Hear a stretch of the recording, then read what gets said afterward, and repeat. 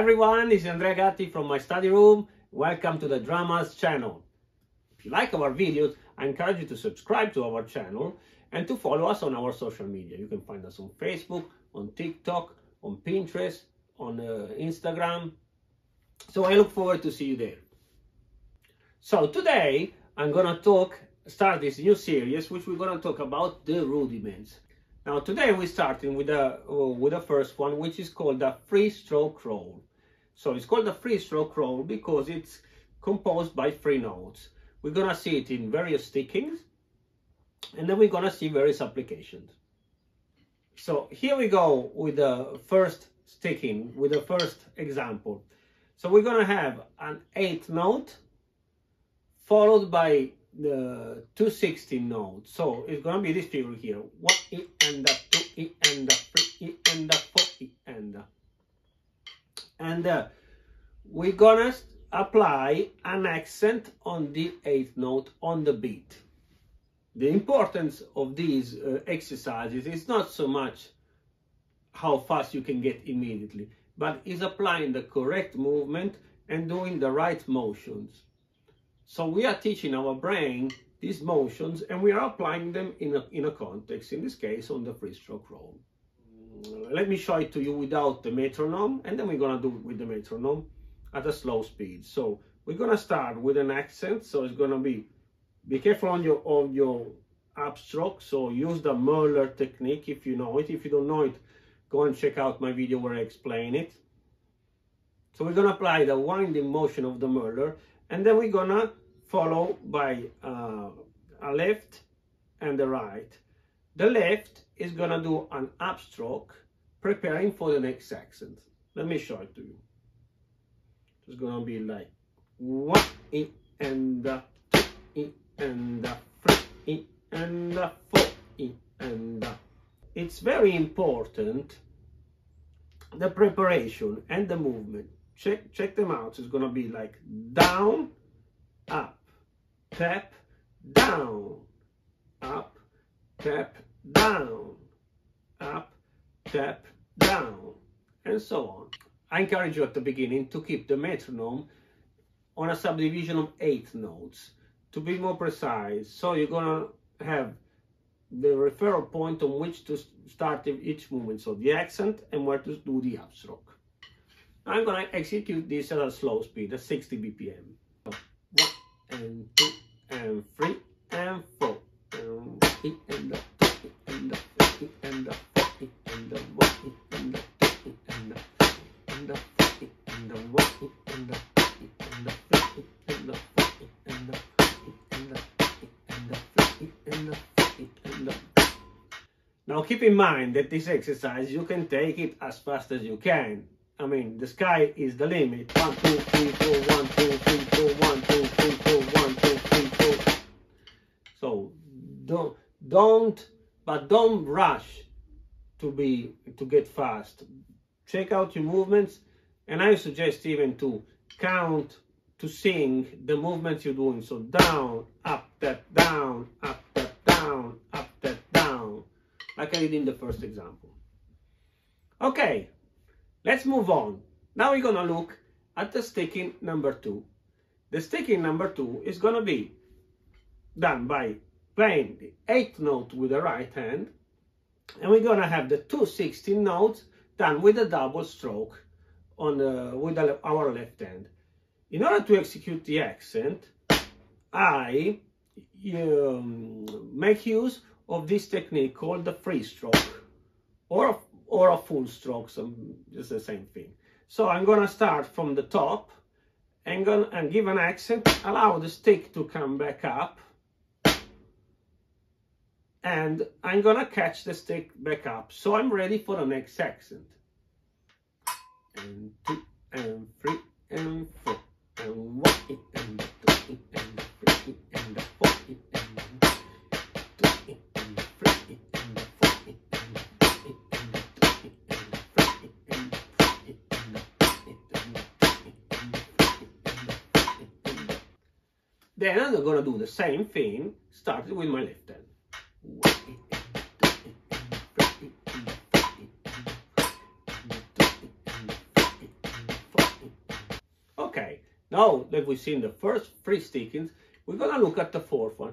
Now the fourth one is a little bit more challenging because we're gonna have 3 notes with one hand followed by 3 notes on one hand with the other hand. So we're gonna do the accent with one hand and the 2 16 notes with the same hand, and then we're gonna switch to the other hand and do the 2 16 notes with the left hand. Pay attention to the movements before you even put a metronome on. Just study it. Let me show it to you very slowly. So 1 and 2 and 3 and 4 and 4 and you see how I'm doing the upstroke when I'm playing the 16 notes. I'm pulling up the other hand to prepare myself for the accent. 1 and 2 and 3 and 4 and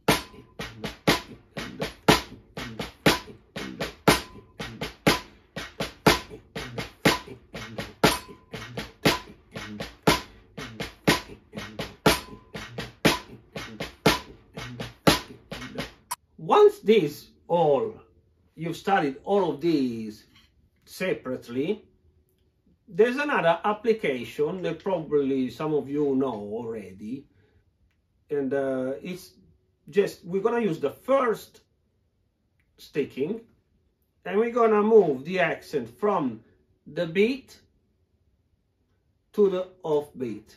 What do I mean with this? So we're gonna play like the first method, the first way, like as I said, so 1 and and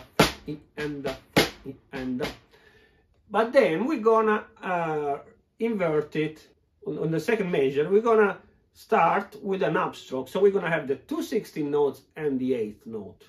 So it's gonna be like 1 and 2 and 3 and 4 and 1, and then at the end we're gonna have 2 accents that are gonna be close to each other because we're gonna have the end of 4, and then we turn it back with the accent on the beat with the other hand, so it turns around. This is a very nice exercise, and which can have various applications, which we will see.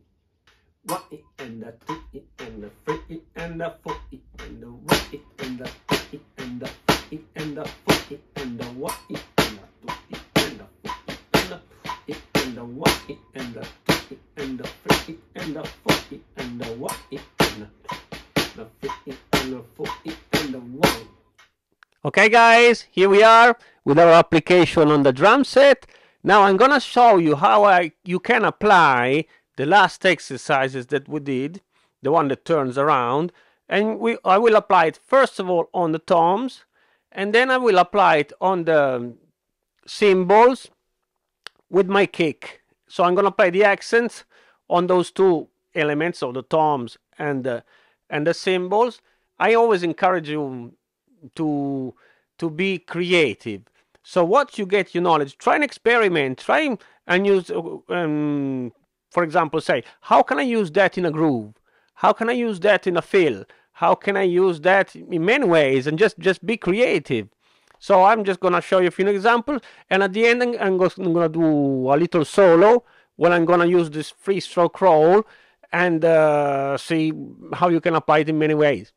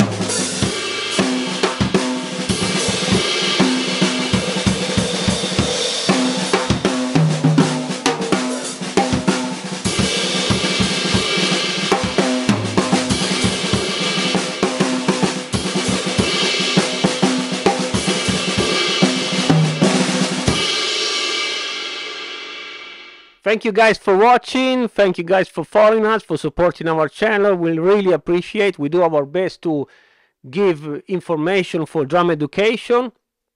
And thank you so much again. God bless you. See you next time. Bye bye.